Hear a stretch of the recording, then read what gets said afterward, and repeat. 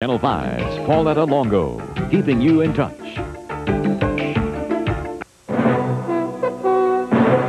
From ABC News.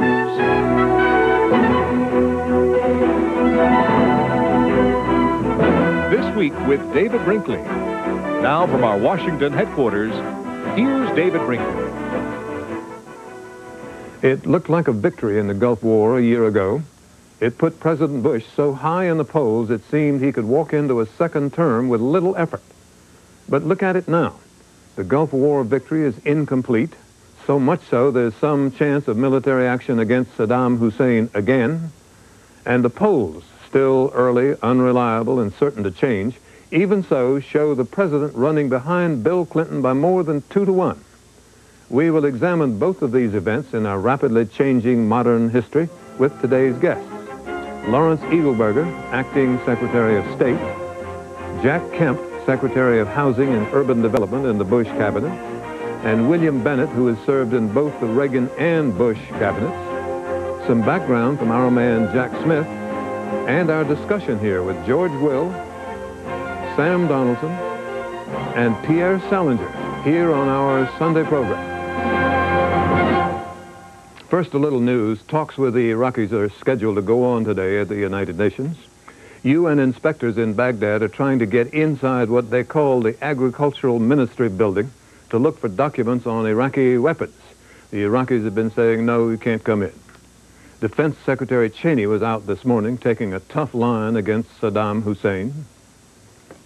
The message should be very clear. He needs to comply with the UN resolutions. That's been the problem since August 2nd of 1990. And we are once again in one of those positions where he has acted as though he wants to confront rather than cooperate with the United Nations.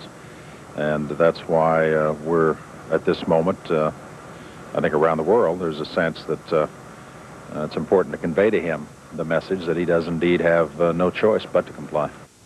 Other news, the Washington Post says Lawrence Walsh, the special prosecutor appointed by the Democratic Congress, will decide soon if he will try to indict Ronald Reagan, plus 3 members of his administration, George Shultz, Ed Meese, and Donald Regan. Walsh thinks they may have tried to cover up some part of the Iran-Contra scandal. The Chicago Tribune, in an editorial today, calls on President Bush to replace Dan Quayle as his candidate for vice president. The Tribune said, quote, he is still the object of national ridicule. We'll be back with all the rest of today's program in a moment. This week with David Brinkley, brought to you by GE. From plastics to financial services, we bring good things to life. And by ADM, supermarket to the world. Every 7 seconds of every day, someone is going somewhere with GE because over 200 of the world's airlines rely on the power of GE jet engines. Tokyo and Kokomo and Marrakesh and Budapest and Sydney, Monte Carlo, San Diego, Santiago, Barcelona, Arizona, Bora Bora, Glacamora, and Siena and Vienna and New York and County Cork. GE in the air, we'll be there. And since every year more and more people are going to more and more places, GE has developed the jet engine of the future, the GE90. More powerful, more fuel efficient, cleaner, and quieter than any jet engine ever made. St. Petersburg in Uruguay and Malibu and Paraguay and Rome and Santa Fe and Cincinnati and LA and there is Canada and Malaga and Rimini and Brindisi, New Delhi, Kansas City, and a town without a penny. GE in the air, we'll be there. Coming every 7 seconds to an airport near you. News in 2 places on a busy weekend, the threat of more military action in Iraq, and the election campaign in this country. First, Iraq, and the first of 2 background reports from Jack Smith. Jack? David, the president has been meeting this weekend with his national security advisors, discussing the wording of an ultimatum to the Iraqis and the possibility of joint military action with the allies. The showdown occurred after Iraqi mobs this week threatened UN inspectors. We're leaving here now for security reasons. Iraq refused to let the inspectors into Baghdad's agriculture ministry to examine documents there on its banned nuclear, chemical, and missile weapons programs, a clear violation of last year's ceasefire. U.S. officials say it's all part of a pattern. Is the across-the-board defiance that we see in Iraq of the UN resolutions. Saddam Hussein is still starving the Kurds and using his army and aircraft to kill Shiites. However, inviting Western retaliation does make a sort of weird sense for him in the region. He will be seen again as resisting the West, resisting secularism, as the man who stood up to this vast external machine. The confrontation comes at a time when Secretary of State James Baker is reportedly ready to step down. But you haven't heard that yet. No, but Baker hasn't denied it either, and is expected to go head Bush's shaky re-election campaign next month, and that could affect the Middle East. The accession to power in Israel of the more moderate Labor Party under Prime Minister Yitzhak Rabin, it's hoped, will revive the peace process. The Arabs, for the first time, believe they have an Israeli leader who actually does want to reach an agreement, including a compromise on territory. We started a new momentum for peace.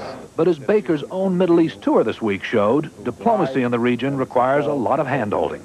And now with a new phase, with the Labor Party in power in Jerusalem, I think his role is quite critical. So if he leaves, it could suffer. And this leaves Baker's deputy, Larry Eagleburger, at the helm with a raft of intractable problems, not to mention Saddam Hussein. David? Jack, thank you. Here with us now is the acting Secretary of State, Lawrence Eagleburger. Thanks for coming. Glad to have you. Pleasure. Here in the studio are George Will and Sam Donaldson. Now, first, Mr. Secretary, bring us up to date. Where do we stand at the moment with Iraq? With Iraq, well, Mr. Kayas and the Iraqi ambassador to the UN are supposedly going to get back together and talk some more today about the problem of the standoff with regard to the agricultural ministry. I personally suspect that in the end the Iraqis will back down and let the inspectors into the agriculture ministry, but we don't have that settled yet. Well, if it is an agricultural ministry, why would they care? What do they say about that? Our suspicion, or rather the suspicion of the inspectors, is that there may be a lot more in that building other than books about cows and dairies. And grass seed and fertilizer. We spent the last 3 weeks trying to get people in there to inspect it. I must say, even if it gets settled today, the fact that we've spent 3 weeks trying to get into the building would, it seemed to me, be likely to obviate the value of the inspection, in the sense there may be a great deal that's disappeared from the building that may have been there 3 weeks ago. The question is, what can we threaten him with? Can we threaten him with military action? What targets would there be? Yeah. And he seems to have a very high pain threshold when it's his own people suffering. Well, you know, without implying that we will in fact go to military action, that is not a decision that's up to me to make. It's for the president. But yes, there are a good many targets that could be attacked, running from things like communications facilities to the forces that are in the south attacking the Shias. There are a whole host of targets available still, and I think that clearly has to be one of the alternatives. You know, the fact of the matter is, this is not just an issue of this agriculture building. By count, he has violated at least 6 and probably 7 different Security Council resolutions, a whole host of different problems. And this is clearly just one piece of a challenge to the whole question of UN control in the post-war period. Okay, now we come to the question of why we're there and what we're doing. We first went in 1990 because it was to repel aggression. Right. Now it seems to be that we are implicated in and bound to act to defend the credibility of the UN. Is that now a central goal of American policy, and that we have to act and we have to be prepared to use our force or threaten the use of force in order to make the UN credible? In order to make the UN credible in this particular case, I think you've made a point, George, which is correct, but look at it here. Saddam Hussein, since the end of the war, having accepted a whole host of Security Council resolutions, may have been a problem for himself and for his people. But so long as the UN and the international community have remained firm on insisting on compliance with all of the resolutions, he has not been a threat to the peace in the area. So that we are, if you want to make the point that we are defending the UN, I suppose I can accept the point, but the point is, we're doing it for a purpose, which is to keep the man from being a threat in the region, and thus far we have succeeded in that. You have said today what Secretary Baker said yesterday, which is that it's not just the question of the agriculture ministry, right, that there's a whole range of defiance of UN resolutions. So the question to you is, if he does back down, as you have a hunch he may, and let inspectors into the Agriculture Ministry building, is that enough? No, I don't think that is enough. I think, as we've already said publicly, he has to comply with the range of Security Council resolutions. Now, how we get him there, that's an open question. But it is not simply enough, I think, that he lets us into the Agriculture Ministry. Well, let me draw you out on that, because it seems clear from all of the statements that you and others have made in this administration and our allies have made, that if he doesn't let the inspectors in the Agriculture Ministry, something will happen. Correct. Something will happen. But if he lets you into the Agriculture Ministry, even though that's not enough, does that delay, then, action? Well, obviously, again, Sam, we're going to have to go to the UN and discuss the issue anyway, but it does not mean that something will not happen, if I can use a double negative. Simply because he lets us into the Agriculture Ministry and does not do anything else to meet the other requirements, to comply with the other resolutions of the Security Council, it seems to me that it is likely that something will continue to happen until he gets into compliance. All right, now that brings us to the issue that has nagged this country and others ever since the end of the Gulf War, the inconclusive end, with a lot of people saying we should have gone on and toppled Saddam Hussein. And you say, but the UN mandate did not reach to that kind of objective. Is that still our position, that the UN mandate does not authorize the toppling of Saddam Hussein? The only way I can answer that is to say that our objective and the UN mandate is to make sure that the Security Council resolutions are complied with. The fact of the matter is, when Desert Storm was on in the first place, it was not simply a question of the Security Council resolution. The President was wise enough to realize we had to have limited goals, and there was no way that we could assure we were going to get Saddam Hussein without going through all of Iraq, fighting in the streets of Baghdad, and then not being sure. There were limits to what we were prepared to do. Those limits still apply. What we have insisted upon, what we succeeded in with Desert Storm, and what we insist upon now is that he comply with the Security Council resolution. Well, given that, it's widely understood that since that time, the President has signed findings allowing a movement to topple Saddam Hussein to receive U.S. backing. If the Iraqis want to topple Saddam Hussein, and if they're smart, they will want to do so. With our help? Because they are the ones that are paying the price for this. I can only say to you, it will not break our hearts. Beyond that, I can't go. Let me pick up on something Sam was asking you to get you to just sort of say yes or no. Did we stop too soon? No. No. You mean in the first time? In the first No, time. we Okay. did not. Why not? Because we achieved the objectives. We got him out of Kuwait. We substantially reduced the size of his military. We removed the threat to Israel. We have largely, as a consequence of what we did the first time, removed his nuclear abilities, which were substantially greater than we thought they were. And the same is probably true with regard to his chemical weapons and maybe his biological weapons. His weapons of mass destruction, which he had moved well along the development of, have largely been eliminated. And I think that is a great achievement. Well, if they've largely been eliminated, what precisely are we looking for now? That The is, rest, or evidence of what might still be in existence so that it can also be destroyed. I'm not saying we've gotten everything.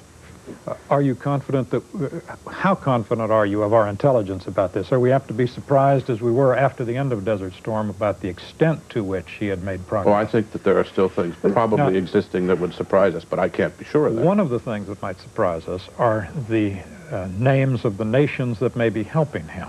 Do you have any suspicion? Or have been helping. Or have been helping. Yeah. Who might they be?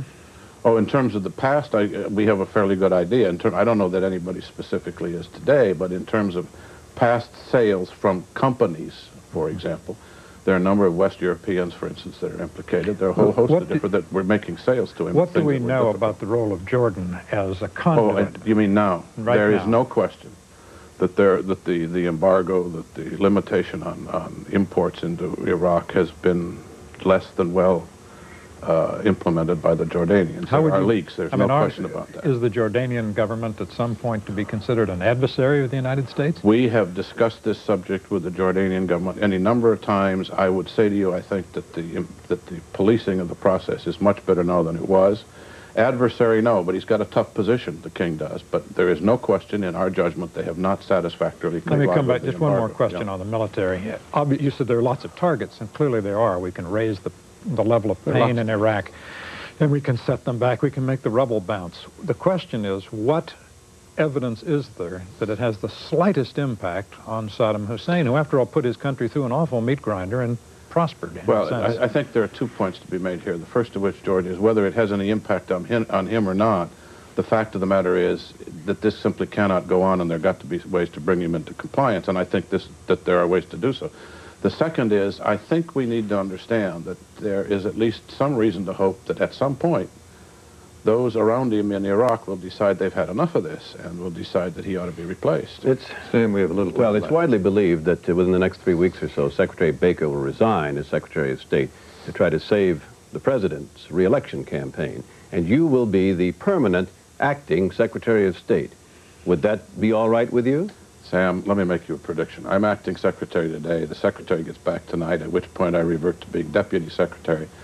And I will wager you that for some time to come, I will be the deputy secretary of state, and Jim Baker will be the secretary. Well, some time could be 3 weeks. You're certainly not suggesting that what we have understood to be the case is not going to be the case. I certainly am suggesting to you that it is at least highly possible that is not going to be the case. Wait a moment. I think we may either make some news or you're really throwing up a smokescreen here. Maybe some of both, but nevertheless, I happen to believe that Jim Baker will stay as Secretary of State for some long period of time to come. And the Middle East is one obvious reason for that. And all of this speculation, which Jim has himself tried to put to rest on this trip, I think is a bunch of nonsense. Well, I'm Deputy Secretary. That's what I think I will remain. Prime Minister Rabin is coming, what, in 2 weeks? Before the Republican All right, convention. 2.5 weeks or so. And it was said that, yes, Secretary Baker will stay in place through the Rabin visit to get the loan guarantees set, and then he would resign. There is meetings on the Middle East scheduled for late August as well here in Washington. Sam, I don't have a crystal ball, and I'm not Jim Baker, and I'm not George Bush, but I am predicting to you that I will be Deputy Secretary for some long period of time to come, and Jim Baker will be Secretary.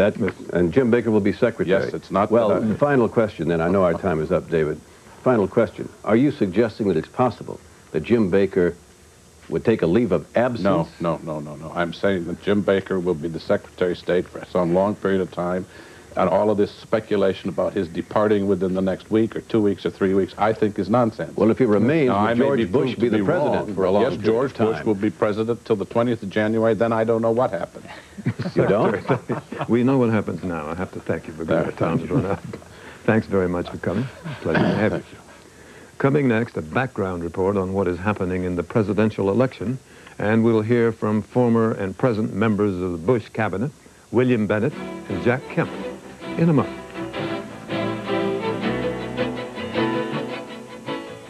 Bit by bit. The Xerox guarantee is no ordinary guarantee.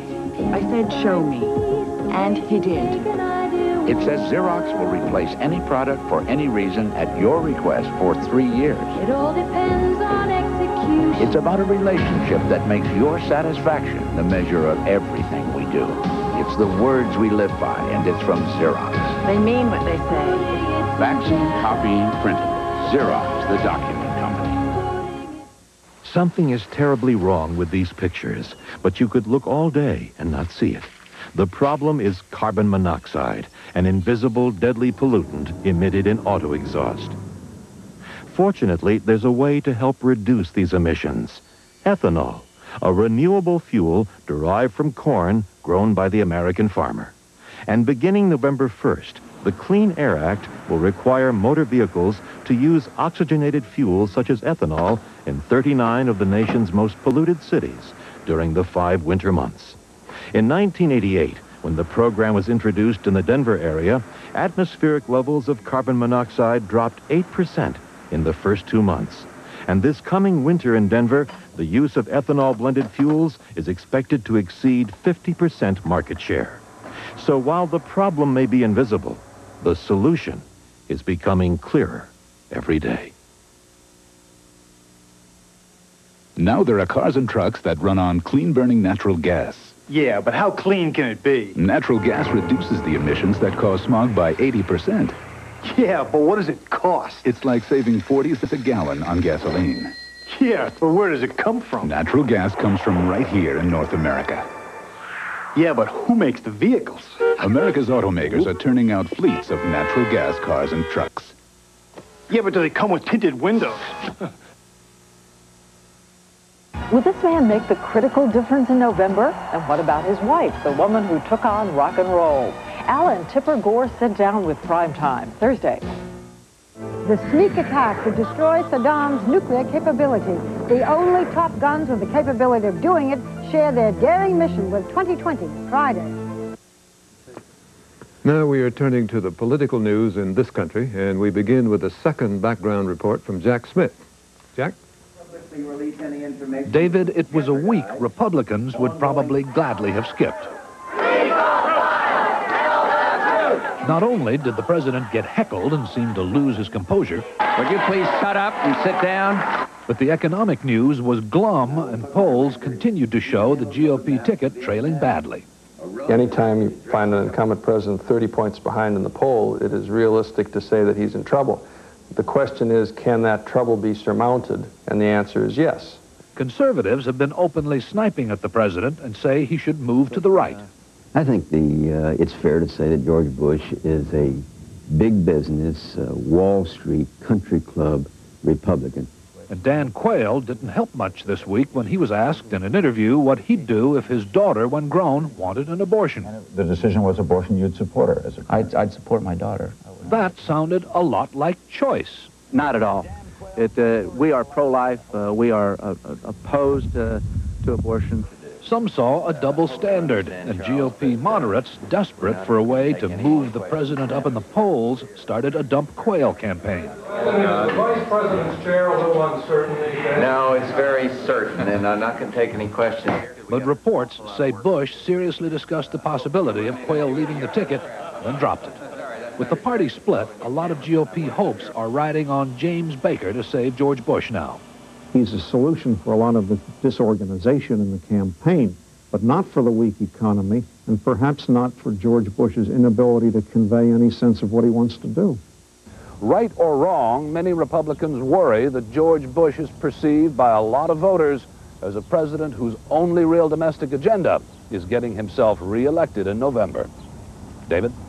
Jack, thank you. Mr. Bennett, thank you for coming. It's pleased to have you. Sure. If you were running the Bush campaign, seems to be in trouble. If you were running it, what would you do? What would you suggest to him? Well, I would suggest the president have a conversation with himself and ask himself the following two questions. Do I really want to do this? And what is it I really want to do?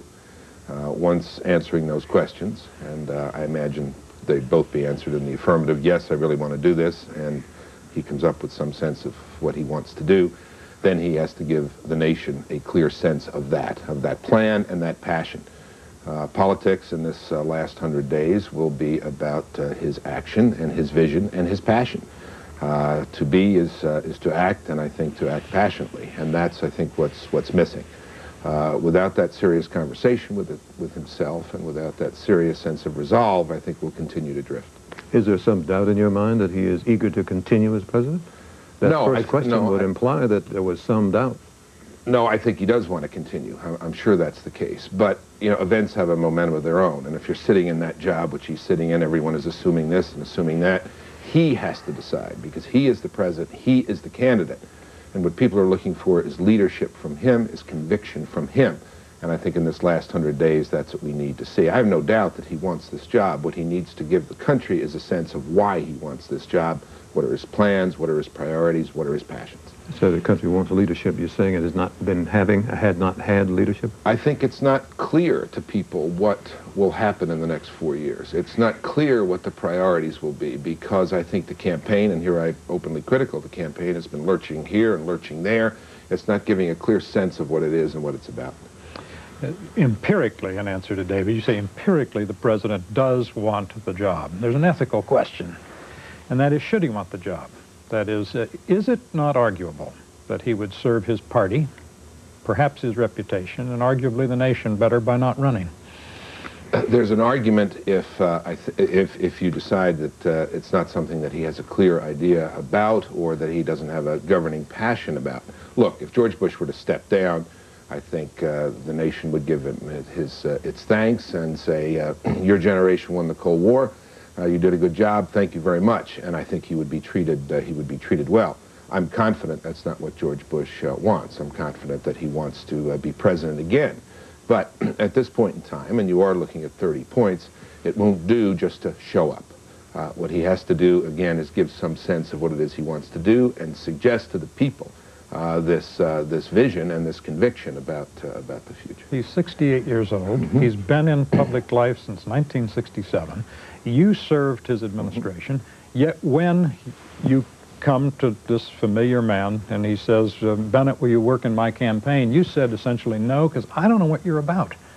Now, if at age 68, after 20-some years in public life, 25 years, he doesn't know and doesn't have what you call the grand passion, how apt does he have to get it before Labor Day?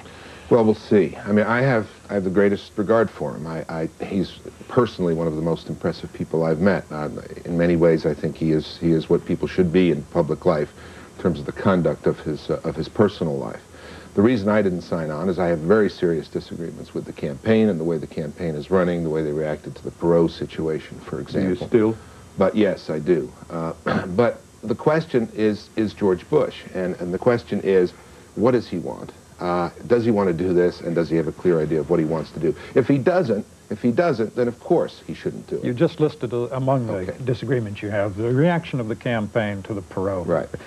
When Perot was in the race, he was a temperamental tycoon who was unstable and contemptuous of the Constitution. When he left, he was wise and courageous. Now, some people look at this and they say, these people, words don't mean anything to them. Should they be trusted with power if they can't be trusted with words? Well, the campaign's much too cynical. I agree with you. The one day that Perot lives up to everything that Republican strategists have been saying about him, all these terrible things, in fact, acts even worse, that's the day they choose to praise him and call his actions wise and courageous. And you really have to be careful when you call actions wise and courageous, because children may be listening. Be very, very careful. Mr. Bennett, the polls suggest that the ticket would be strengthened if Dan Quayle were not on it. And I think you agree, is it you not?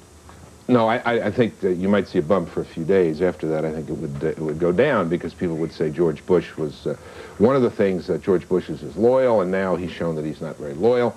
And it would look like panic and so on. I think the Quayle thing is a great distraction. But here's another example of why this is such a bad job, Vice President. The job description from hell, if you will. You know, when in addition to everything else, when something goes wrong, you will be the first person we will think about throwing overboard. When George Bush was at 85%, Dan Quayle was Vice President. He's not the problem. But the people who didn't like Dan Quayle then don't like him now, and for the same reasons. It has nothing to do with whether George Bush was at 85% or 30%. Right. Right. Well, but if you asked a lot of questions now about should George Bush change X and filled in the blank with I'm asking only about anybody, Dan Quayle at the moment. I think you'd get high numbers because the high dissatisfaction numbers, the right track, wrong track numbers. But I think in the long run, and the run wouldn't be very long, it would be about a week, I think it would hurt George Bush more. All right, let's talk about the things that are going wrong in the campaign. Mr. Bush's advisors sent him to Panama, or he sent himself to Panama, so he can be heckled in the streets and driven by tear gas. They sent him to the MIA convention so he can be heckled, and that was predictable, and lose his cool. What's going on there, and can that be fixed? Well, without a governing rationale, without a clear sense and a clear sense of priorities, this is what's going to happen. You're going to lurch from one event to another. Now, we're in the last 100 days. The first 100 days is not too early to act. The last 100 days is not too late to act. But act the president must do. I mean, I think what he has to do is take a series of executive actions, executive orders. So he can revoke that affirmative action order. He can index capital gains. He can do all sorts of things. But again, he must act and give people some sense of what the next 4 years will be like. That's what he's got to do, and it's got to have clear definition. But he has no way to make a quick fix on the economy, and is that not his basic problem? Well, I don't think so. I mean, I know everybody says this is the big issue. When I look at the polls, I see the economy getting more votes than anything else, but it's about 15 or 20%, and then it's spread out all over the place. I think the issue is leadership, and I think that the president can still respond to that, but there's only one way to respond to the issue of leadership, and that is to lead. And what do you do about the campaign when it comes to the tactics of the Gore and the Clinton ticket? Well, it's the Clinton-Gore ticket. Well, I think you can, I mean, you can beat these guys. These guys look better. They look like Spinnin' Marty. It's not Dukakis in a tank. These guys look better, and they will react better. But they have said for openers, $150 billion in taxes. Now, if that's openers, what's to follow? I mean, I think there are opportunities here. You have to say what seems to be the case is not the case with these guys, that what's really behind Gore and Clinton is that liberal Democratic Party. And I think there was enough evidence in New York with the censure of Bob Casey and other things that took place up there to make that case. What's your hunch? Who wins? Very close and uphill for us right now. George, we got a few seconds. Well, change is the mantra this year. Everyone wants to be the candidate of change. You have a president who can't change his Treasury Secretary or won't change him. Do you think, if there should be a penalty for failure in government, that the people who are the architects of a failed economic policy should go, particularly Darman and Brady? Well, this could be among the actions he takes. Again, he could say... What do you think? What I think is without getting into any particular individuals, I think he should. No, I won't. He could say, "Here's my team. Here's my team for the second term. Here's my team. Here are the people I'll have in the cabinet, and these are the ideas that will animate those people." Wouldn't be a bad idea at all. Mr. Bennett, thank you. Thanks very much for coming. Pleasure to have you. Coming next, Jack Kemp, the Secretary of Housing and Urban Development in the Bush cabinet, in a moment.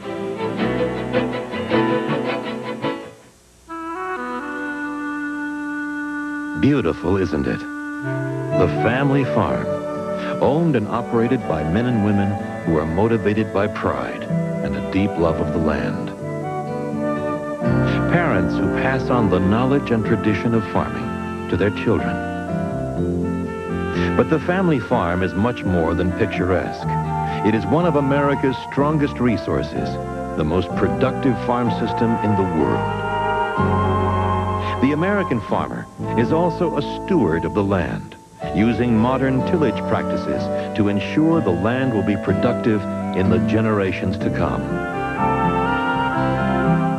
Why do we at ADM care so much about the family farm? Because we depend on its high productivity in order to fulfill our role as supermarket to the world.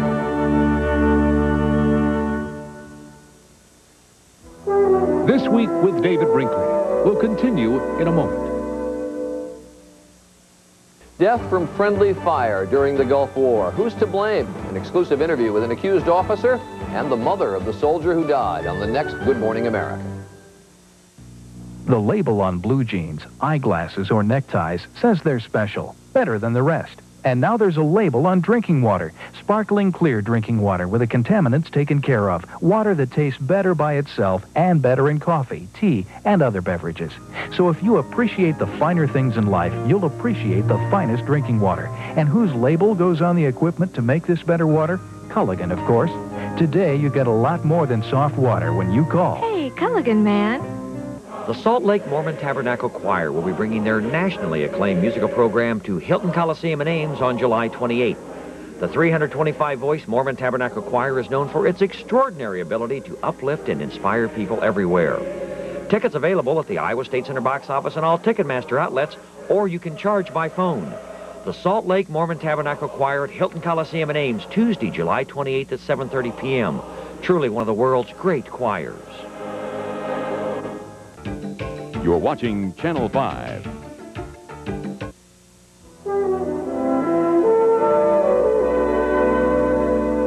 Secretary Kemp, thanks for coming in today. Pleased that you're in California. Good morning, David. Good morning. You're in California, right? In Santa Rosa, California. How does it look there for the Bush Quayle ticket? They've been having problems in California. Oh, they really have. Every newspaper column in California talks about the decline in the value of both residential and commercial real estate. There's tremendous pressures on the revenue base. There's a big budget gap because of the collapse of commercial real estate, particularly loss of aerospace jobs. So California is in tough economic shape, and it really requires, in my view, a bold action, not only from the administration, but from the Congress. And my hope is that that is the type of leadership we provide, a vigorous plan and strategy to get America moving again, get the economy growing again, to create more jobs, and to restore value to the financial and fixed asset values of the American people and give other people access to assets. As you see it, what's wrong with the Bush campaign? It's running very poorly in the polls. Well, the frustration really is over the economy in large part. The American people have the perception, unfortunately, that the Republican administration cannot get anything through the United States Congress. And there's one good reason for that, and that is the Congress is absolutely obstinate in passing anything that smacks of a George Bush pro-growth, pro-inner city agenda. Let me give you a quick example, David. This week, on Tuesday, Senator Benson, the chairman, very distinguished chairman of the Senate Finance Committee, is going to take up enterprise zones. Now, there was a riot in Los Angeles at the end of April. They have yet to pass an enterprise zone bill that would not only go into Los Angeles and South Central and East LA and Compton and North Long Beach and other areas of Southern California, but to East Palo Alto or East Harlem or East St. Louis.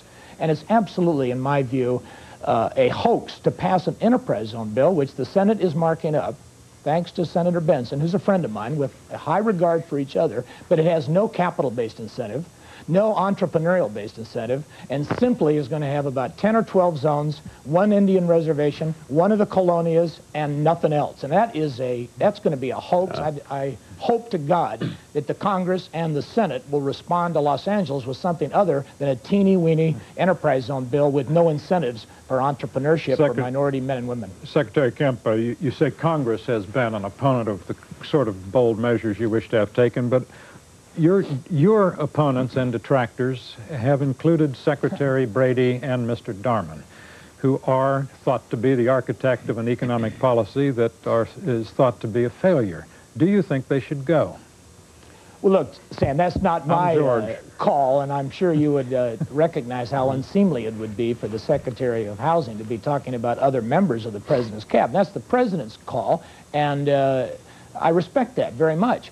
The problem is not personnel as much as it's policy. We have given the impression to the American people that we put the budget and fixing the budget ahead of fixing the economy. But who did that? We must tell the American people how we're going to fix the economy and get it growing again. But what you're complaining about are measures and policies associated with personnel.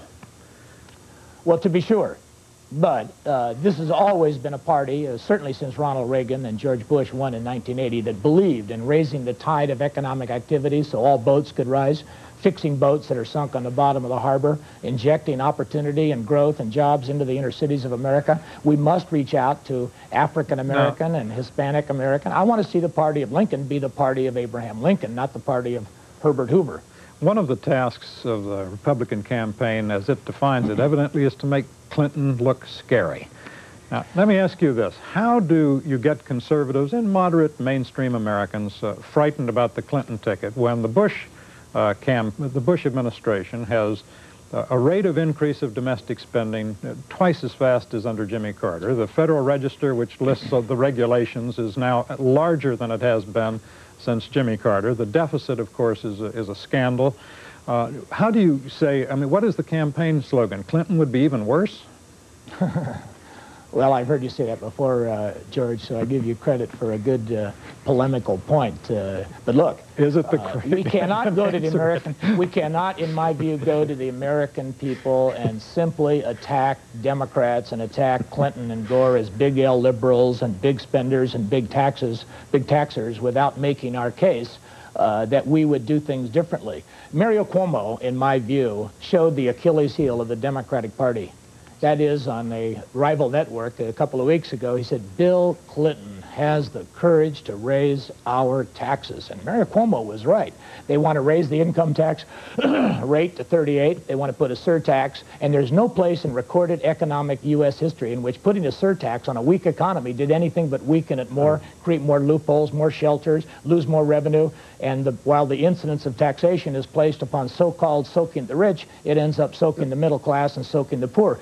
We have to compare our proposals with their proposals and do it in a rational, logical, objective, empirical way. And I hope that in our platform, we have a flatter, lower, fairer, lower tax rate system that'll reduce those 40,000 pages of IRS regulations down to about 4, and then make our case that we're going to fight for it. Mr. Secretary, the name Jack Kemp is now being used in this town and elsewhere outside the Beltway as a name that should be accompanying George Bush on the ticket this fall, meaning that Dan Quayle should not be on the ticket.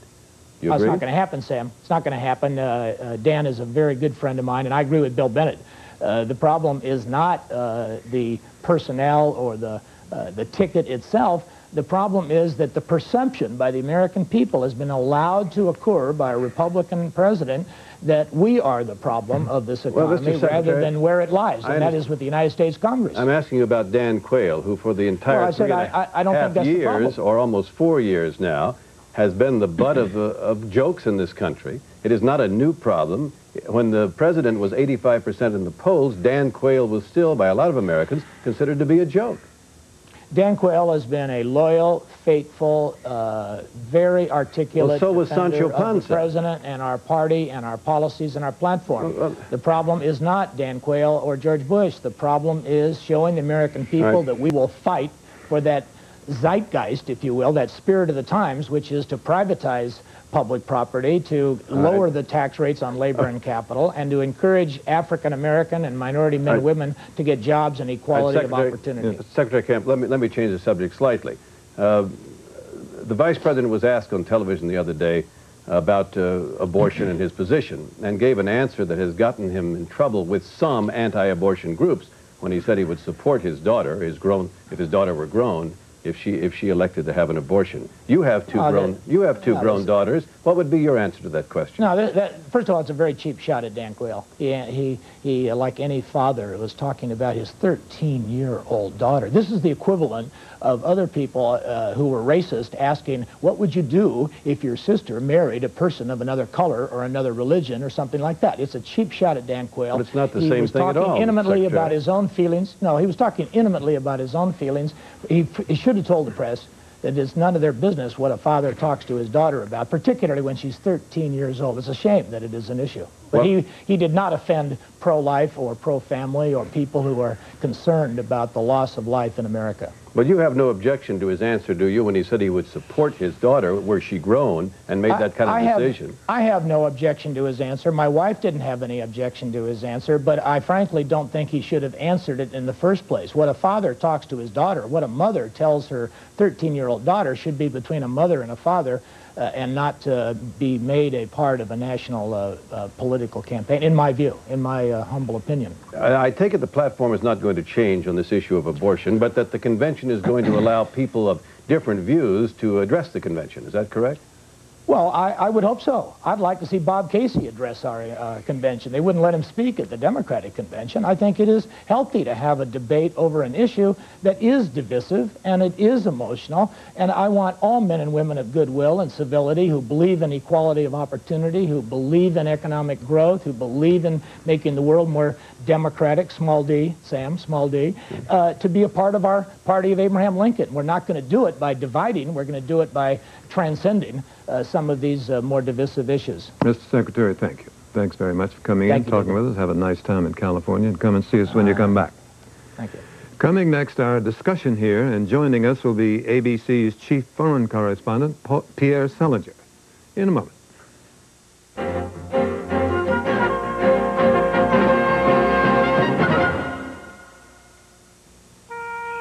Late one night in 1953, in a darkened GE laboratory, a remarkable breakthrough occurred. An experiment in liquid polymers took an unexpected turn. Dan Fox, the young scientist who found it the next morning, had no idea what he'd created, but it was crystal clear and incredibly strong, even under the most extreme conditions. It was Lexan, the first of GE's engineered plastics. Plastics that would soon make it possible for architects to express themselves more brilliantly. It would make a car designer's best ideas even better, and help doctors in their life-saving work. Because what Dan Fox had discovered was something we at GE have always believed. You never know where the next great idea will come from, or how far it will take you.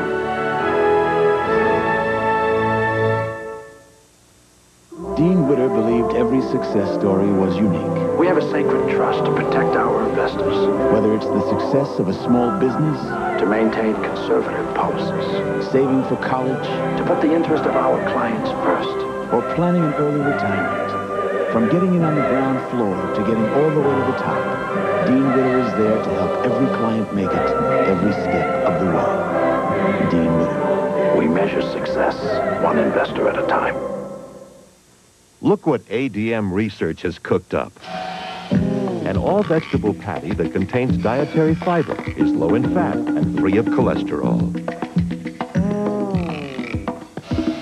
One that's made to meet the demands of vegetarians and other health-conscious consumers. It's the Midland Harvest brand Harvest Burger. And so far, it's made a big impression everywhere it's landed.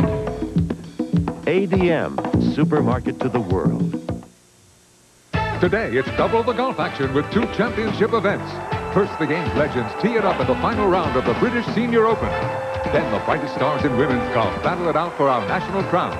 Defending champ Meg Mallon and the LPGA's best meet in the final round of the U.S. Women's Open live. It's all today on ABC Sports. Pierre, we're glad to have you with us. Pleasure to be here. Hope you enjoy it. Now, Mr. Bush, the Bush campaign is in trouble, no question about that. Why? There's an easy one for you. Don't tell me the economy, we all know that. No, I think that one of the things that we've overlooked totally is that he has done very bad on foreign policy. Here's a man who got the impression to the American people that that was his big thing. He was great on foreign policy. He made some disastrous mistakes before the Gulf crisis in the way he was patting Saddam Hussein on the head. He made a disastrous mistake, in my opinion, by not going all the way to Baghdad.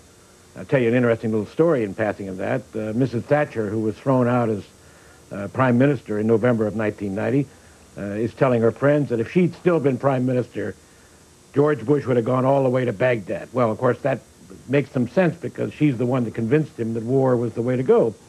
And I think he handled the Soviet Union badly. He didn't see the possibility of it breaking up. I think that the American government has handled the Yugoslavia crisis badly. So I think that foreign policy is one of the things. That's what got him in trouble, you think? Well, I think it's beginning. People in the United States are beginning to understand that not only is the economy in trouble, not only the local and national issues in trouble, but also foreign policy issues. George, what do you think of that? I think that's a small part of it, that the luster clearly has gone off the Gulf War as an achievement. But more than that, I think there's just a sense that the Bush administration is strangely passive and inert. An old saying that, you know, if you can keep your head while all those around you are losing theirs, you probably don't understand the situation. And there probably ought to be a more sign of good, wholesome, realistic, rational panic in the White House right now. Well, I approach it from the other end. I think the economy is the main reason, however, not the only reason.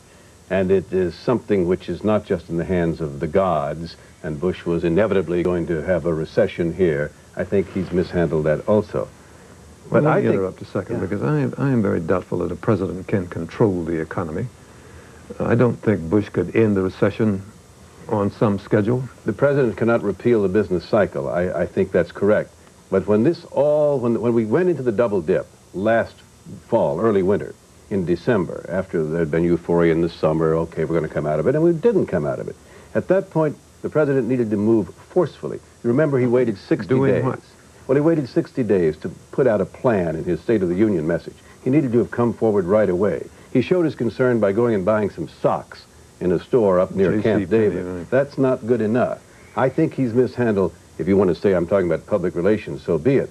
He's mishandled his approach to convincing the American people that he was serious about a program to restore the economy of the country. I think that George said something earlier in the program that is very important to understand, and that is that perhaps the real decision has to be made by George Bush himself. Is he really going to be intelligent by running for president this year, or is he going to pull out of the campaign?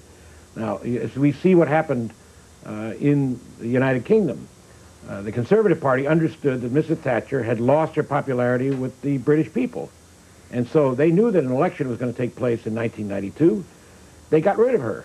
And they replaced her with another fellow, and despite all the polls which showed that the Labour Party was going to win, the Conservative Party won, with John Major as Prime Minister. Well, Pierre, I don't think there's always one chance in a million, but I don't think there's any real chance that the president is not going to run for re-election.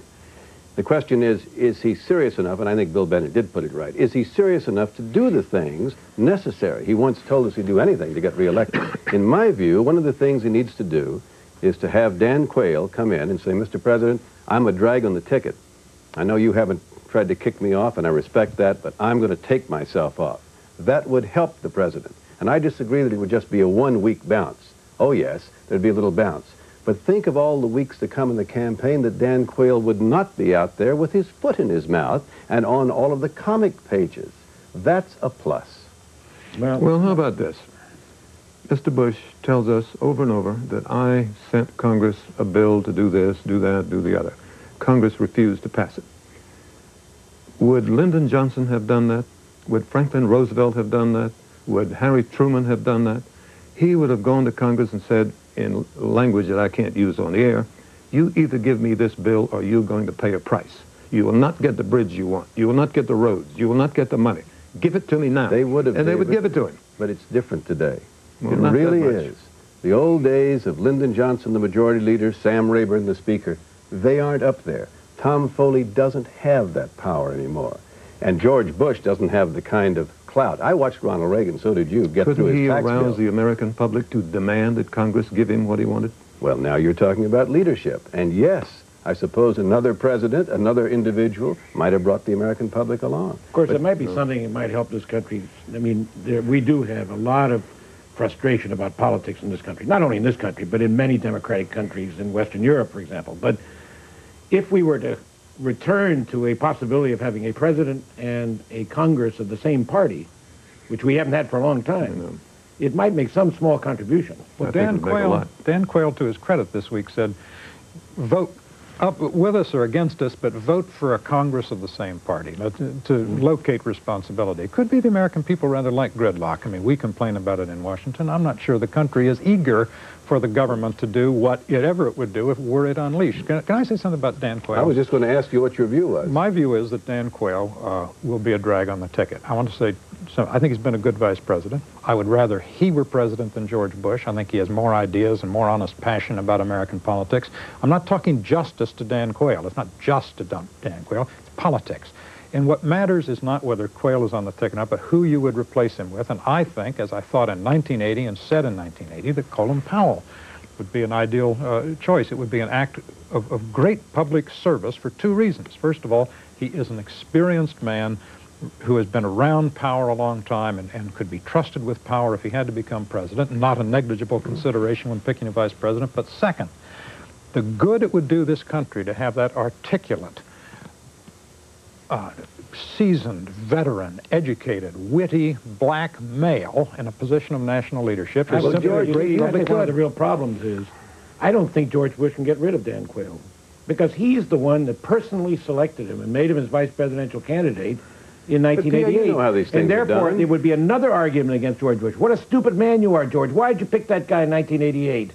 Well, what are you saying, Pierre, that George Bush put a millstone around his neck, and this year he should say, well, I put it around my neck. I guess I'll just drown with it. Well, take the millstone off, even though you were... Dan Quayle's a better fellow than most people are saying about him. There's a discussion. Let me just address this point on Colin Powell. You said it in 1988, not 1980. But sorry, the mine goes first. I make so many steps on this show, George. Forgive me. I agree with you. Everyone inside the Beltway seems to agree with you. I've said it. You've said it. You know, Hickory, everybody says it.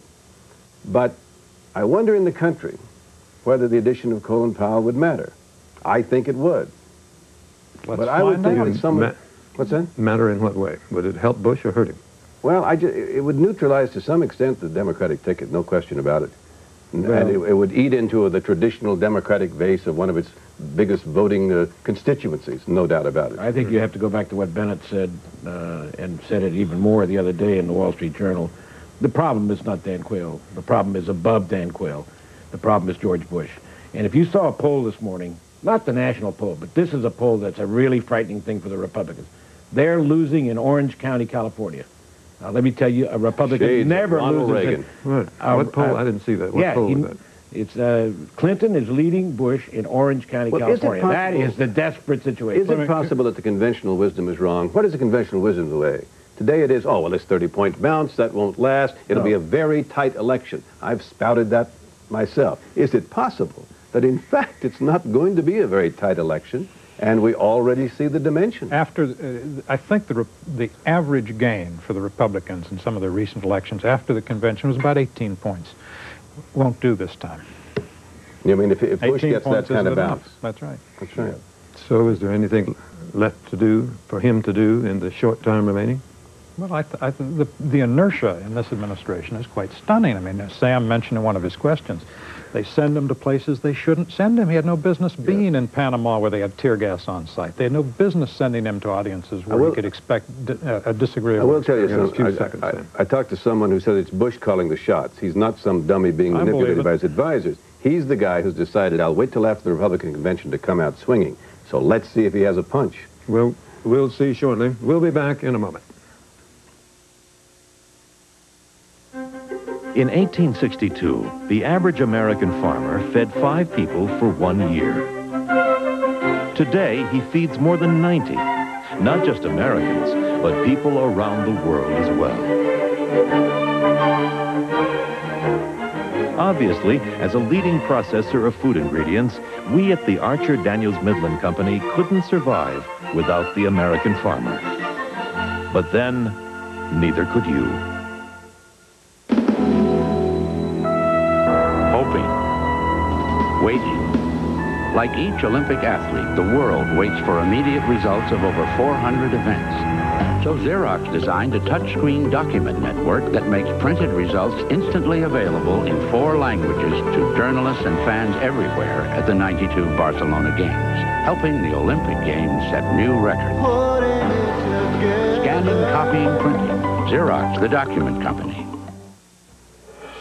GE is a family of many different kinds of people, and while it may not look like it, they all have the same job, bringing good things to life.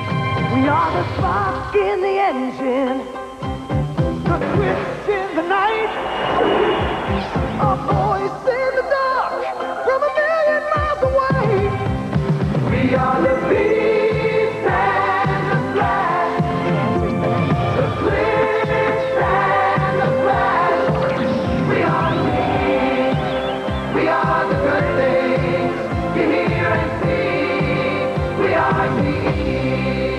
We are the sound of surprise and the whisper in the sky.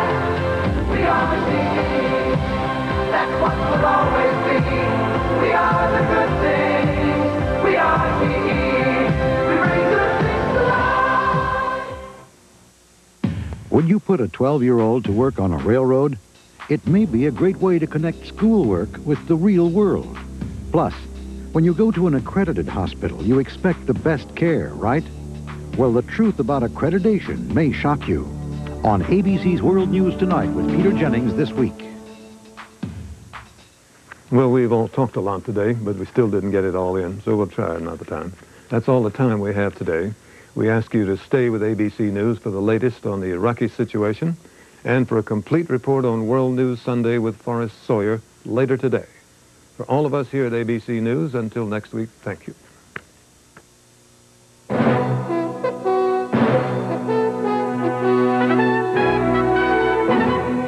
This Week with David Brinkley. Brought to you by ADN, Supermarket to the World. And by GE. From satellites to medical systems, we bring good things to life.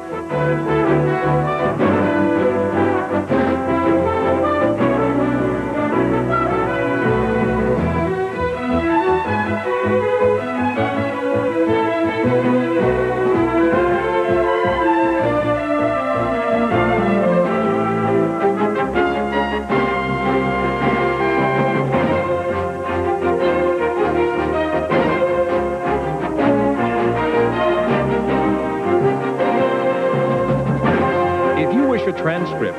Send $5 to 1535 Grant Street, Denver, Colorado, 80203.